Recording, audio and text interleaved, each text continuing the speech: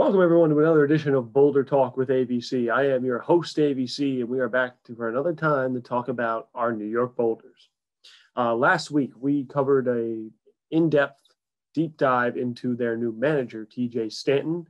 If you haven't seen that already, you should go watch that. Watch all my videos. It's very much appreciated, and they are all very good and take a lot of time and energy. So please do, if you have the chance, go watch them. Now, as I promised last week, this week we're going to be taking a little bit deeper of a dive into the new roster itself. Like I said, the Boulders have a lot of new pieces this season, and it's going to be an interesting one. Again, not as many known names. The known names of the Marcus Nidefers and the Joe Maloneys and the Jared McDonald and the Jared Edmondsons of the world are no longer on this team. We got some new blood as we entered the Frontier League for the first time.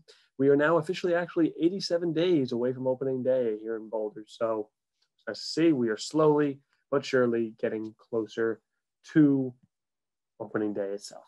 Now, as I said, the Boulders are preparing for their first season in the Frontier League.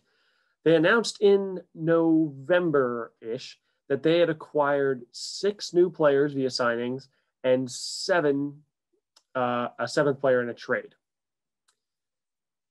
The trade was with the Washington Wild Things, which will be the Boulders' first opponent this year, actually. The Boulders had acquired 24-year-old right-handed pitcher Jake Dexter in exchange for former Boulders infielder now Richie Fektiau.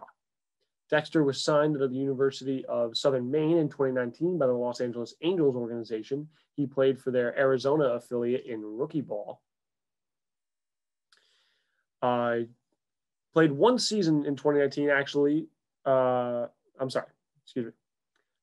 the guy who was actually traded, played one season with the Boulders in 2019, hitting .236, 16 home runs, and 38 RBIs.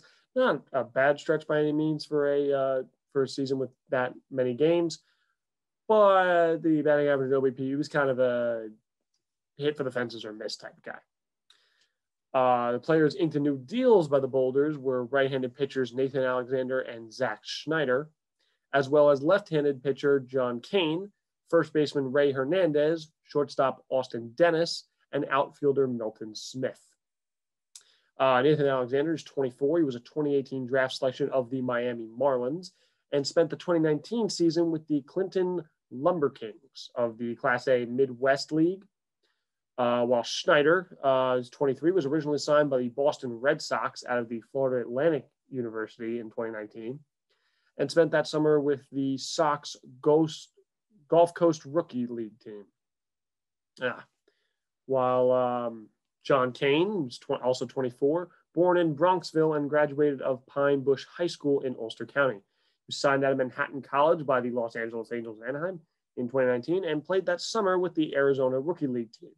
He's 6'10". He's, like I said, a southpaw, and he also pitched for the Rockland Boulders in this past summer's All-American Baseball Challenge. So a little bit more familiarity than the rest of these guys, but that mainly orchestrates the new pitching staff. It's nice to see getting some new blood in the pitchers. I think the guy to really look out for is Kane, just because he's played a bit more with the Boulders than the other two. But they've all are former Major League prospects, so it will be interesting to see this new rotation. Moving to the position players, first up is first baseman Ray Hernandez. Hernandez is 24. He was a 2018 draft pick of the Atlanta Braves out of Alabama State University. He logged time in 2019 with the Danville Braves of the Appalachian League, which I believe is the Braves single A team.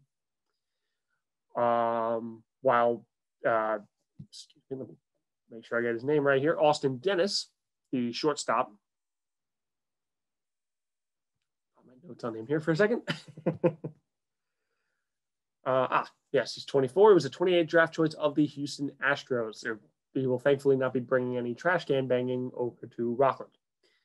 He was a 2018 choice of the Astros in the MLB draft. He was out of Middle Tennessee State. He shared time in 2019 with the Round Rock Express of the Class AAA Pacific Coast League, so quite a bit more experience than some of the other guys, and Quad Cities River Bandits of the Midwest League. So he's played at the highest level out of all these guys that I've mentioned so far. Both these guys are right-handed bats. And then the last guy is Smith, who is a 23, a left-handed hitting outfielder with exceptional speed, as I am told from multiple sources. He was drafted by the Miami Marlins in 2018 out of Meridian Community College. He played the 2019 season with the Batavia Muck Dogs, I believe is how you actually say the name, of the Class A New York Penn League. And all of these guys will be joining the Boulders this year for their first season in the Frontier League. And as I said, as I've never actually addressed, the Frontier League itself, it debuted in 1993. It's the largest and longest running of the modern independent leagues, featuring teams stretching from the Atlantic Ocean to the Mississippi River, from the Ohio River to the St. Lawrence Seaway. This past September, the Frontier League finally did not really become an independent anymore. They reached an agreement to become a partner league with MLB Baseball. As a partner league, and this was some of the questions that I was going to answer. I remember I said last week I didn't know if the Boulders and other teams in the league were going to be a subsidiary of some of these MLB teams. It's looking like no. It's just looking like there'll be a partner league. So as a partner league, the Frontier League and its teams will meet on a regular basis with MLB representatives to discuss joint marketing and promotional opportunities, as well as collaborate on initiatives to provide organized baseball to communities throughout the U.S. and Canada. So as far as players being fed into the pipeline directly from MLB teams, meaning any of these teams acting as a rookie ball or single A organization, that appears to be unlikely at this time. Meanwhile, a little bit of publicity here for the Boulders. The season ticket packages, I believe, are going to start coming out soon, so that'd be nice to see. I might even look into getting one. And the Boulders, this will officially be, I did not mention this, I forgot actually to mention this, this will be the Boulders' 10th season of professional baseball. So celebrating 10 years of the Boulders being around, and now joining the newly formed Frontier League and partnering with the MLB. It is great, great stuff to see. As far as really other guys on the roster to keep an eye on, once again, I have limited experience with this roster due to the fact of how new it is. But going back to those batters, I think the guy to keep an eye on is Austin Dennis.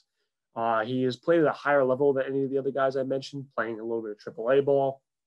The shortstop is always a key piece to pretty much every baseball team. I implore you to find me a good baseball team that didn't have a good shortstop, whether it was with the glove or with the bat.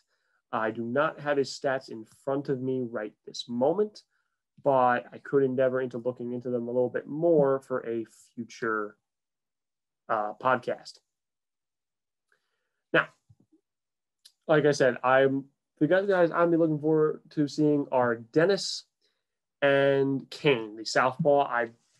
Big left-handers, typically the stereotypical ace of a staff. I don't know if he is going to be the ace. I don't even know if he is going to be in the starting rotation or the bullpen. It is not made entirely clear yet. I'm sure that will be made clear come training camp. So thank you all very much for watching this edition of Boulder Talk with AVC. As always, it is a great joy of mine to bring this podcast to all of you and to just talk with my fans and get everybody a little bit excited about minor league baseball for this upcoming season. This was just kind of a brief dive into some of the new acquisitions the Boulders have this year.